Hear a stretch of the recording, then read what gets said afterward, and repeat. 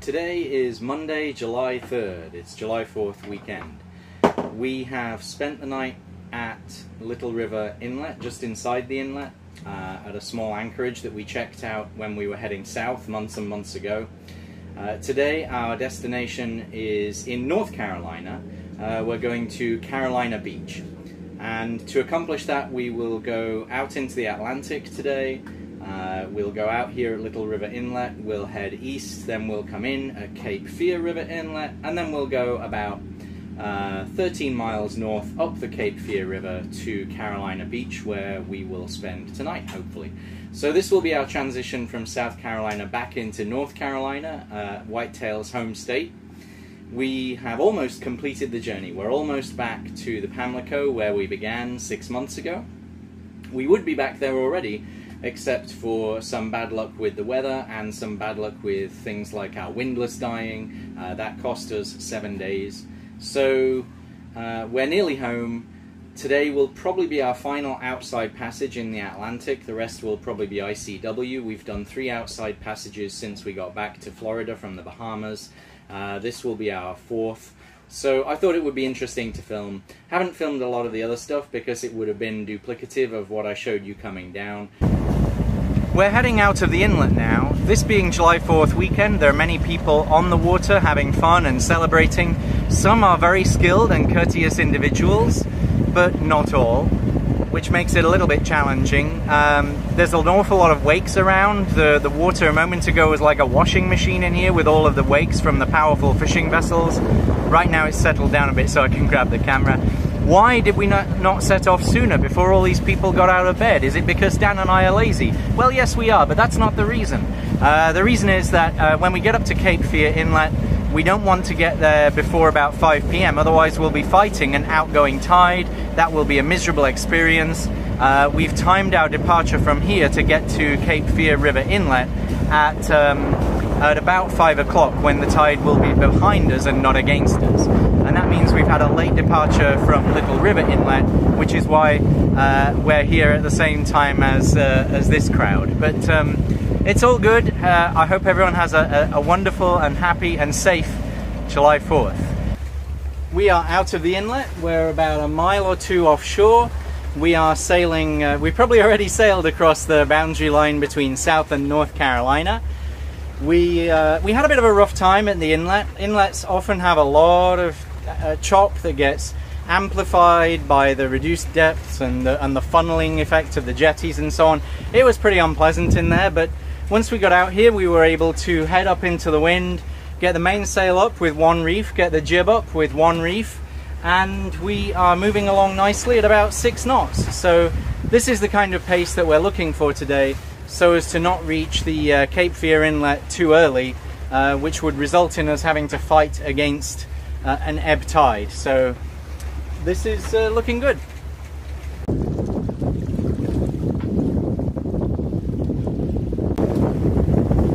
We have plenty of time to reach our destination today. In fact, there would be a penalty for getting there too early because the tide would be against us. So we're going to keep a reef in each sail, and we've let out the main slightly and de-trimmed a little just to keep everything smooth and quiet. On the boat, we're using the boat's integral systems to monitor our location and speed and so on. We have as a redundant backup the iPad, which is making its own monitoring, and we even have a handheld device. Here we have a handheld GPS, which is also tracking our position and speed and giving us an ETA at the inlet. So we have at least triple redundancy there, not including our phones.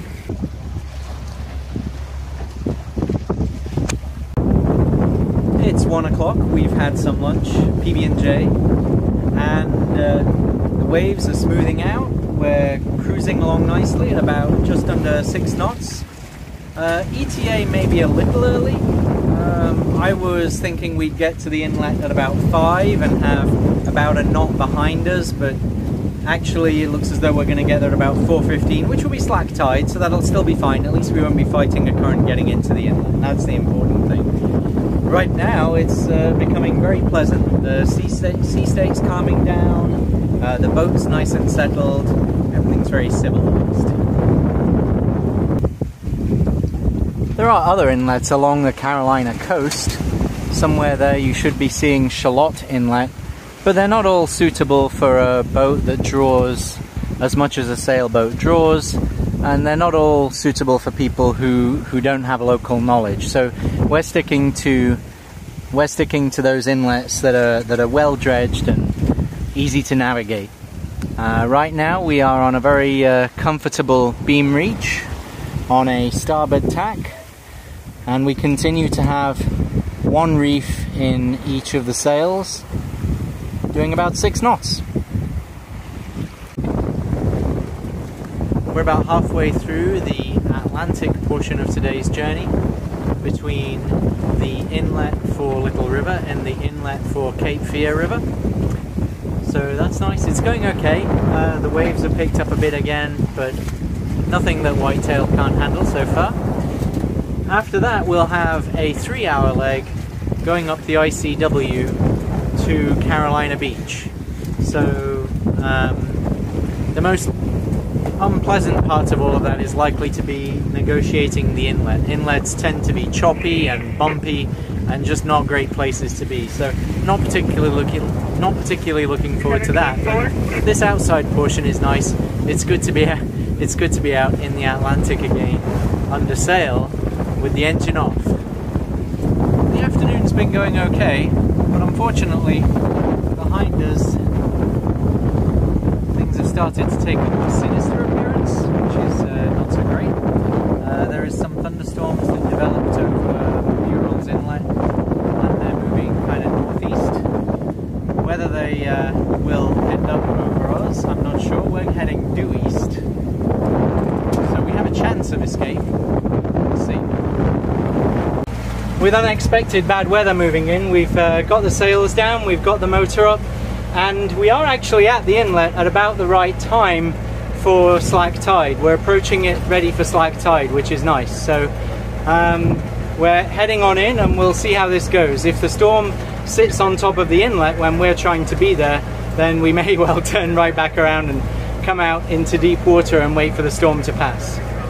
And as those 2 green markers line up there, we are now inside the channel for Cape Fear River Inlet.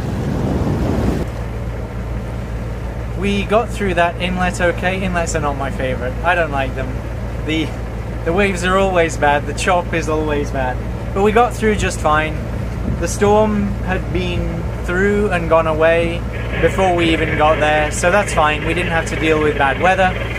And the other nice thing is that per our calculations we arrived just after slack tide, so we're getting a nice little boost from the current instead of having to fight the current.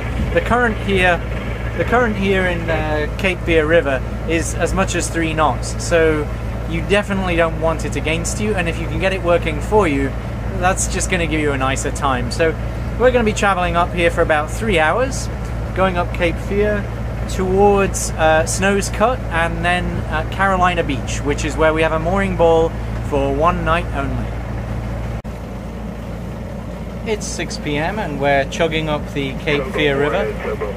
Behind me you can see a large army ammunition depot for the US Army. One of the largest in the world, I believe, so a lot of ammo there. It must be a huge logistical effort involved in keeping that supplied and moving it all around. Our final challenge for the day is Snow's Cut. It's a long narrow cut, about 1.5 nautical miles.